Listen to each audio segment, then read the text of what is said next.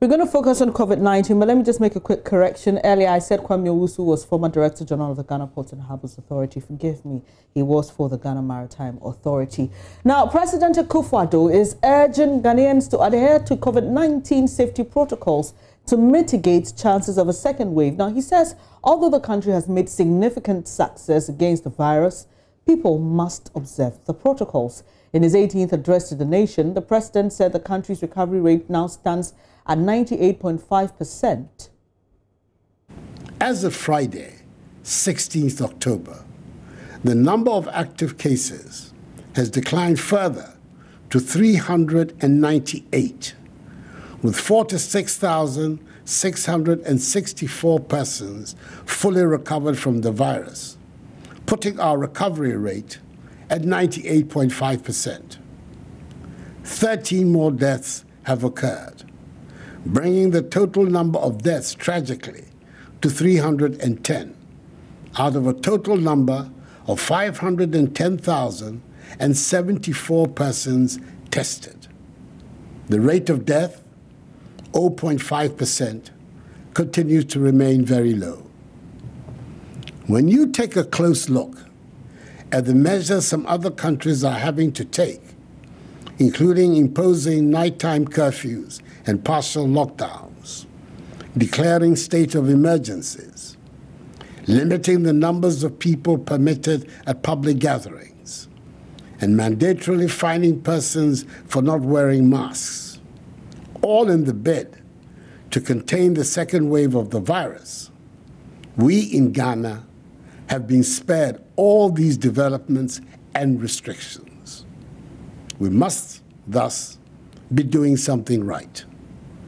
In fact, our favorable situation at the moment is thanks to the effectiveness of government policies, the cooperation of you, the Ghanaian people, and ultimately, to the grace of God. The science and data tells us that the trajectory of the virus in Ghana mirrors that of an epidemic with reduced disease activity. Our daily infection rates are no longer in the hundreds as they were some time back. Presently, they are in the tens, averaging 25 new cases per day in the course of last week. This, in spite of our successes, I'd like to reiterate that this virus remains something of a mystery, and we should always rather err on the side of caution and continue to observe the protocols that have brought us to where we are.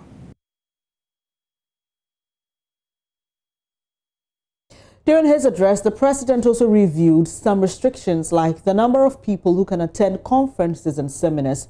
He also announced the return of football games in 2 weeks, but conspicuously missing was his mention of the positive cases confirmed in the Black Stars camp. We'll have some analysis on that later when Akufo-Addo Jr. joins me later during the sports segment. But let's hear the president on this. The strategic, controlled, progressive, safe easing of restrictions continues, with its overarching objective being to restore our lives and economy back to normal. Football, the passion of the nation, will return in 2 weeks. Private burials, still with a maximum of 100 persons, are being performed. And the limit on the numbers of persons who can attend conferences, workshops, and award events has been lifted, subject to the strict adherence of COVID-19 protocols. I'll be talking shortly to Dr. Amuesi on what this means for us in terms of our recovery and death rates. Do stay with us here on News Desk.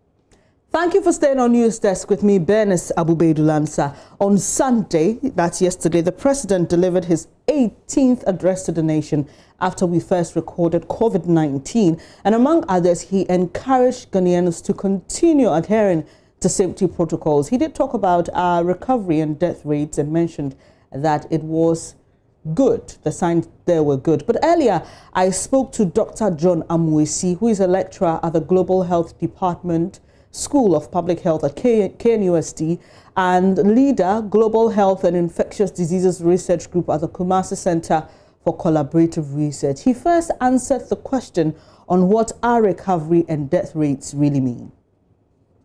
I think it's really important to put all these things into perspective, and I may begin to sound like a broken record because these are things that I've shared over and over again. There is no doubt that the picture is better than it used to be. I think this is without question. One may argue that how good the picture is may be difficult to determine, yet we can say with some amount of confidence that it is good. I say this because the arguments that perhaps our testing has gone low, which is very true nonetheless, would reduce our ability to detect cases is a valid argument, because the less you are testing, the less you will see. But I've always maintained, and I see again, that when people fall sick, you can't hide that. And ultimately, when people die, you cannot hide that. So being able to say that our death rates have reduced considerably is absolutely what it is. Pointing out that our ICUs and other hospital beds are not filling up is absolutely true. Being able to point out our rate of spread, however, is rather tricky, because you will realize that while rate of spread may be increasing, it may not be directly correlated with the levels of severe disease and levels of death. One may argue that, well, if people are not getting sick and people are not dying, then who cares? I mean, if the virus is there, let it be there, and everything is hanky-dory. So if you look at it at the spectrum as the ultimate outcomes, death, hospitalization, doing great. Spread of the disease, can't really tell. But by and large, things seem to be working well for Ghana. And this is not isolated to Ghana alone. In fact, things seem to be panning out much better for Africa. Doc, let me just make reference to a statement made by the president, if you will indulge me.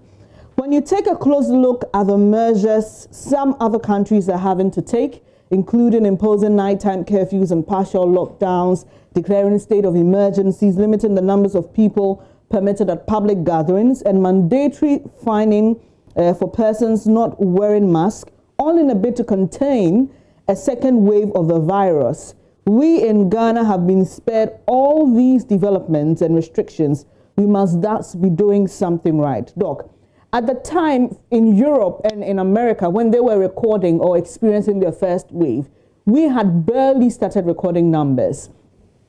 Is it not premature to assume that we aren't experiencing a second wave, especially looking at the timelines within which they experienced the first wave and when we experienced ours? I will just read a little bit more of what the president said, because he said something really interesting beyond saying we must be doing something right. I quote, he said, in fact, our of you, the Ghanaian, and ultimately to the grace of God. And then he went on further and said something, in fact, he used the word, the virus remains a mystery. And it's very important to take these words holistically, that we're doing something right, and then the additional statements that he made. Because as I pointed out, the picture that we're seeing in Ghana is not isolated only to the country, but it's also being seen or is panning out across the entire Africa in the same way, which means that beyond doing something right, there's some intrinsic properties of the continent that are allowing us to have a more favorable outcome. I'm not saying that we are not doing anything right, and I'm also not saying that we are doing well because of the right things that we have done. And this needs to be made very clear. And I think the president invariably said exactly the same thing. The question of a second wave is a very interesting one, because a second wave was seen in China, but it was a very attenuated second wave. The second wave has been seen in Europe and in North America. Now, we need to understand the genesis of this second wave in Europe and in North America. You will realize that things started to get better just before the summer break in the global north. And the Europeans and the Americans took full advantage of this. We're going on their holidays, we're partying, we're doing everything like all is well.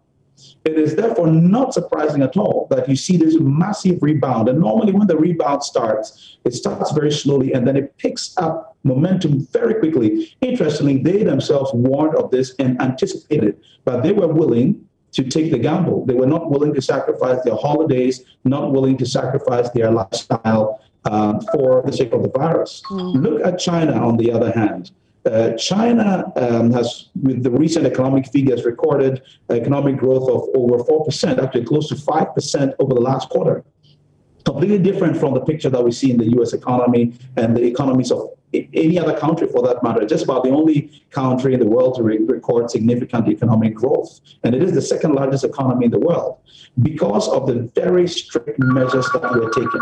Now, that notwithstanding, from where we are here in Ghana or in Africa, it is plausible to suggest that we are amenable to a second wave. This is possible.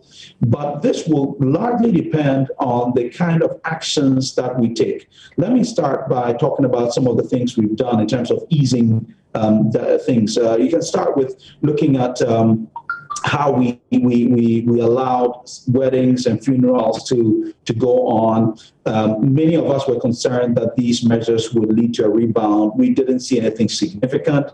Then we went on, have the hotels open, the bars and the nightclubs open, the churches opened up a bit more, the mosques opened up a bit more. Then we have the airport reopening, and we still did not see any significant change in our fortunes. Now we hear about football also coming back. Of course, with what we're seeing, it's very difficult to argue that football should not come back. But my question would always be, what is marginal change in risk that is posed by the changes that we make? It may be more of an academic question, but still a very important question. How far can you push the limits? Is there a certain point beyond when you cross, then everything just goes out of hand? So, well, we should continue what we're doing, the very cautious, stepwise approach, so that stepping back doesn't become too difficult. If you accelerate too fast, then stepping back becomes very difficult. You need to decelerate before stepping back. So I would really urge, I think just like the president did, a lot of caution in all our steps as we seek to ease things and make things better for people. Really keep on looking behind, keep on doing it slowly rather than doing it quickly just because things are looking good. All right. And hopefully, as the president himself said, by the grace of God, things should be better. All right, Doc, is there any time frame that has been determined in terms of lifting restrictions and seeing the impact of those decisions in studying the Europe and America's example? No, you asked a great question, and I can tell you that this has been studied deeply, and it will not be till the first week in November when the first very comprehensive studies of the actual impact of lockdowns in various countries on the spread of the disease will be released. But I can tell you from work that I did with very good colleagues here in Ghana at my center here at the KNUST, and thankfully in collaboration with the Ghana Health Service, who provided us with some of the data and information we needed, showing clearly how our reproductive number, the proverbial reproductive number, decreased sharply during the first 2 weeks of our lockdown, and how it even went further when certain measures were put in place, how it actually went up a little bit, although not too significantly, when we eased the restrictions. So it's very clear these kinds of things work. But the question is when to do them, how long to do them for. Where we are right now is good, But what I was saying was that we need to keep our eyes on the ball so that if we need to step back, we can do so with minimal disruption. You spoke a bit about football. Let me just wrap up our conversation with that. The president announced that local football activities will resume in 2 weeks. Just over the weekend, Jordan Ayew announced that he had tested positive for COVID, and he apparently is the 6th player from the Black Stars who's recorded positive for coronavirus. Shouldn't this have maybe made us pull our brakes a bit on allowing the resumption of football activities? No, I think it's a great question you're asking again, but let me take you a bit further on what the reportage said. Jordan himself mentioned that he was totally asymptomatic and was fine. So how do we know he tested positive for COVID? Well, how do we know he's COVID positive? Because he tested for it. And this is exactly my point, that if it wasn't that because of the nature of his work, he had to be tested, this would have gone totally undetected. He would have just been fine, playing his football, and all would have been all right. In the same way, one could argue, and this is why I pointed out earlier, that we can argue that our hospitalization rates and death rates are great, but the rate of spread is very difficult to put a finger on it because we're not really looking out for that. But again, one would say, who really cares? If there are no hospitalizations, people are not dying, it's fine that that virus be there. So using him testing positive alone as an index of risk is not accurate enough. It just tells you that this virus indeed spreads when people gather and make contact and spend time together. This is just the facts of the matter. And so this is why I would always recommend that while we're happy about our low hospitalization and low death rates, if we could set up some sentinel sites for researchers to keep on monitoring the spread of the disease, irrespective of its impact on hospitalization and death.